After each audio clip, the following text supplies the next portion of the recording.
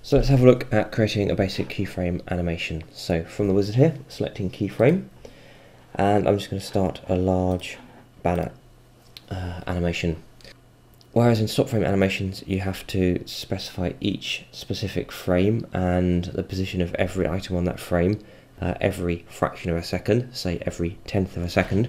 What you do with keyframe animation is you specify the location of certain objects at key points in the animation, which is where it gets its name from, keyframe animation. You have some frames, some keyframes, where you define what's happening at those points, and then the software will move the shapes, objects, words, whatever they are, from one frame to the next frame itself automatically. So let's start by having a look at a very simple one. If I start by creating a ball and moving that across the screen. So here I'm selecting one, creating a red fill colour and no line colour, so transparent line.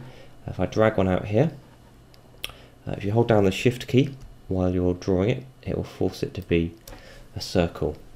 Now, when it comes to inserting a new frame, a new keyframe, if I just want to move the ball from the left hand side of this animation to the right hand side in, say, 1 second, I only need to put in one keyframe, and that one keyframe needs to take a second to get there.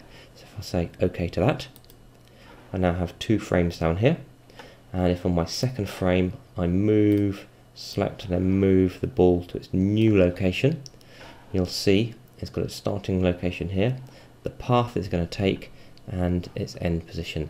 And if I hit the green arrow down here to preview it, that will generate a simple animation. Starts at the location in this frame on the left and ends this location on the frame on the right.